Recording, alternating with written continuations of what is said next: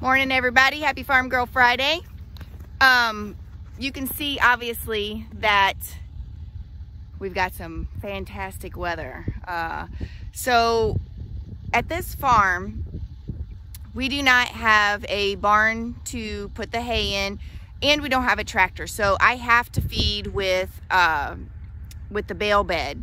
And one, you got to find a good place to feed where you're not going to sink. And two, because these bales were out in the weather, that first layer is frozen, and sometimes that first layer doesn't want to come off. And sometimes, honestly, the net wrap is frozen to the bale, and it's really hard for me to get off.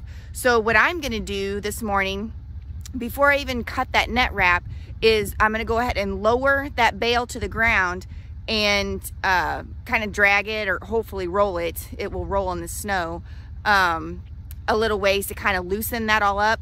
I'll come out, cut the net wrap off, and then hopefully that first layer won't stick and it'll unroll just like it's supposed to. So let's go ahead and do that.